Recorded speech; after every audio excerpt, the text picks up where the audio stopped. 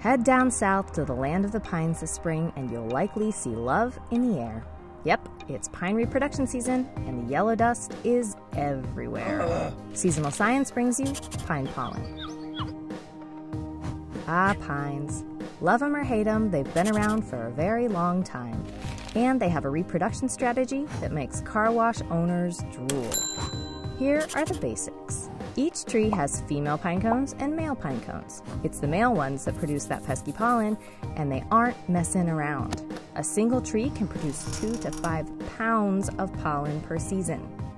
The warm spring wind carries pollen from male to female cones, and voila, the next generation of pine is born.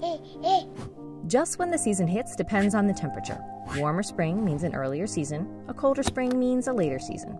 Either way, that pine pollen is coming.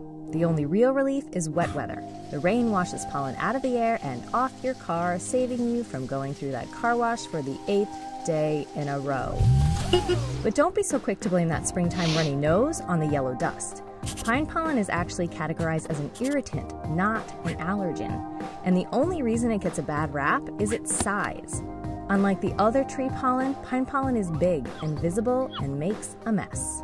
But love it or hate it, pine lumber is a huge industry in some states. And they are trees, so that means oxygen production, CO2 reduction, critter habitat, and all the good things that come with lots of greenery. So as the dust settles, get up that car wash and hunker down. It'll all be over in 2 to 3 weeks.